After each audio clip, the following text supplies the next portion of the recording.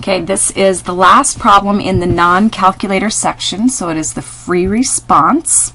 That means we're going to be looking at the rubric, looking at the work, looking at the process. So part A of this, we are given a function, and it's defined a little differently than what we're accustomed to seeing. We have the function of x plus y is the same as the function of x plus the function of y plus 12 times xy. And then based on that, we want to figure out what f of 0 is.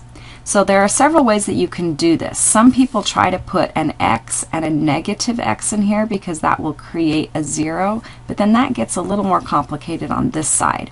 So rather than do that, what we're going to do is we're going to let both x and y equal 0, because when we do that, we're going to get an f of 0 on this side and f of 0 is over here.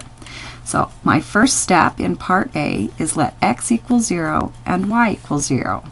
Then I will have f of a 0 plus a 0 equals f of a 0 plus f of a 0 plus 12 times a 0 times a 0. If I simplify that, I will get an f of a 0 equals 2f of zeros. So if I combine my like terms, I'll get a 0 equals an f of 0. Subtract f of 0 from both sides, or we can answer the question, what number is double itself? There's only one number, and that's f of 0 equals 0.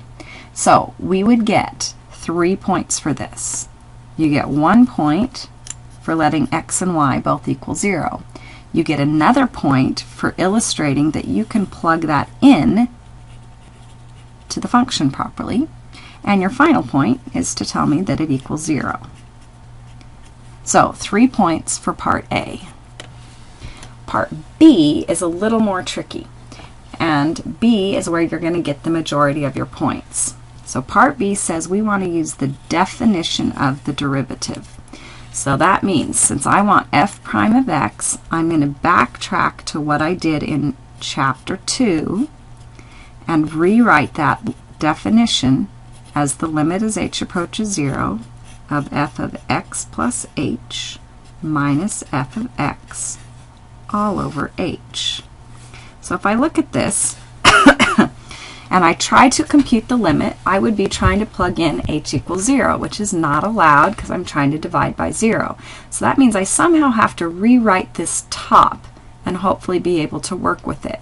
So here I've got an f of an x plus h. Well, that kind of looks like this f of x plus y, except instead of an y here, I've got an h. So that means up in this expression, everywhere that I've got a y, I'm going to replace it with an h. So if I do that, I will get a limit as h approaches 0 of an f of an x plus an f of an h plus a 12 times an x times an h. So I've now just replaced f of x plus h with what it equals based on the definition of the function up here.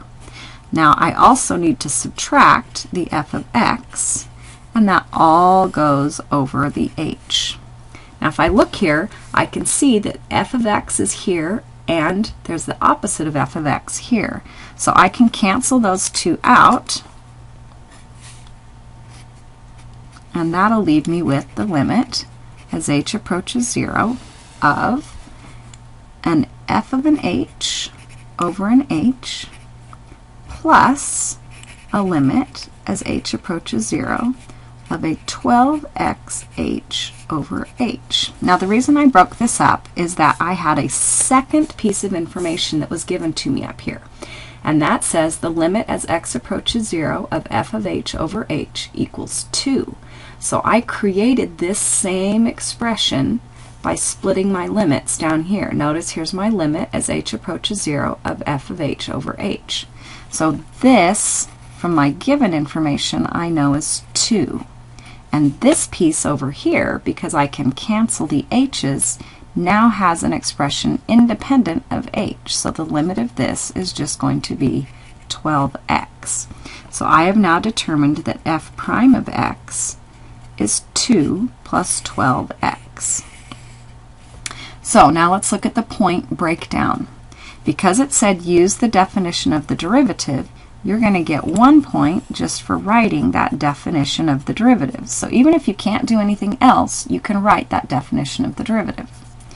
You get another point for replacing y with h and substituting it into that expression. So another point for showing me you know how to use function notation. You get a third point for simplifying the numerator and for splitting the fraction.